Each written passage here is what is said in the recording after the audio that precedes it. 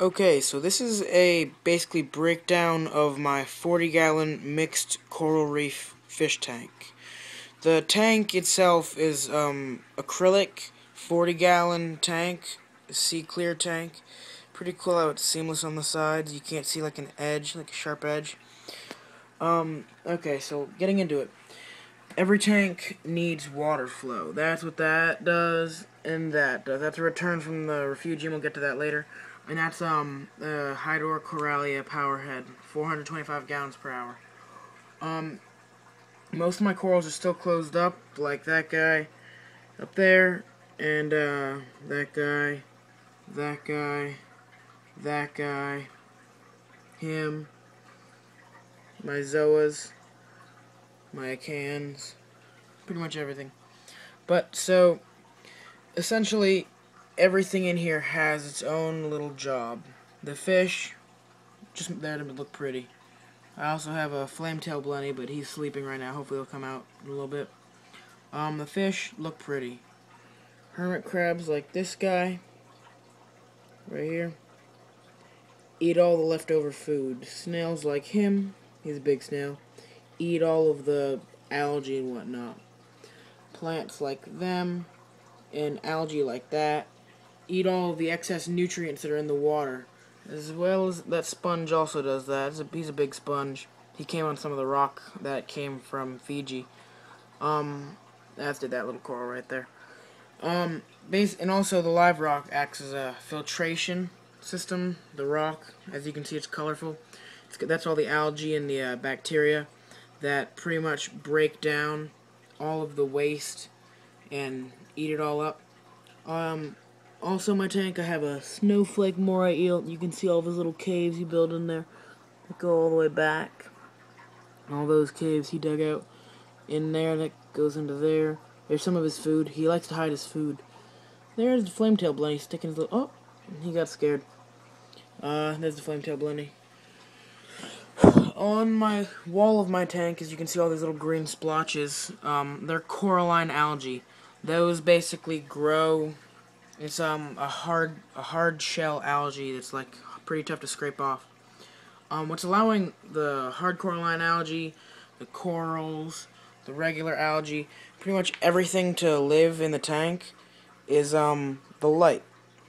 It's four bulbs, basically like pretty much fluorescent bulbs that are there's two blue ones and two white ones. That the blue bring out the color. This is just the blue.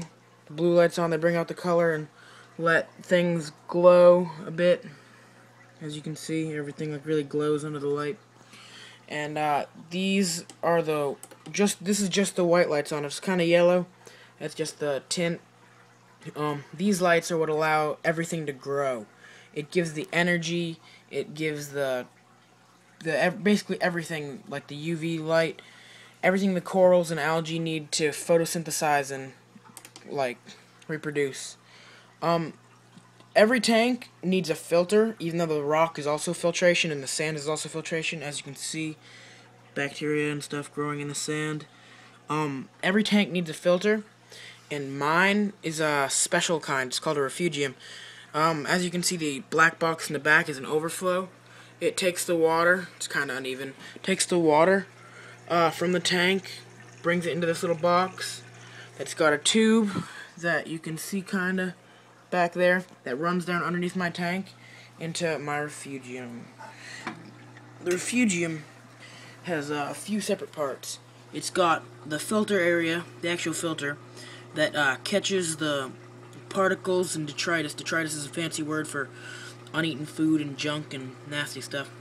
That's why it's like nasty colors in there.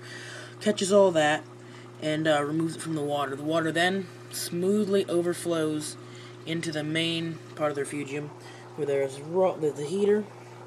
There's rocks everywhere, some plants, some more coral that are just down there to grow better. A piece of food I put in there, and bunches of bugs. 1 second, let's see if we can see any bugs.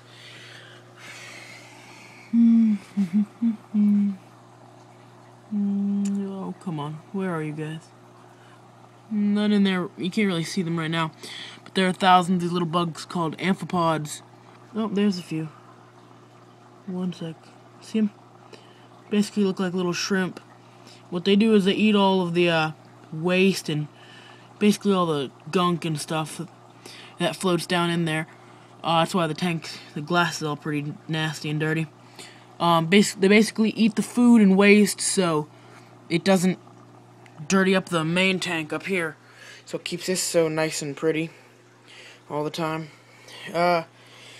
So those eat the waste and the food and stuff like that, and also feed the plants. It's called chaetomorpha.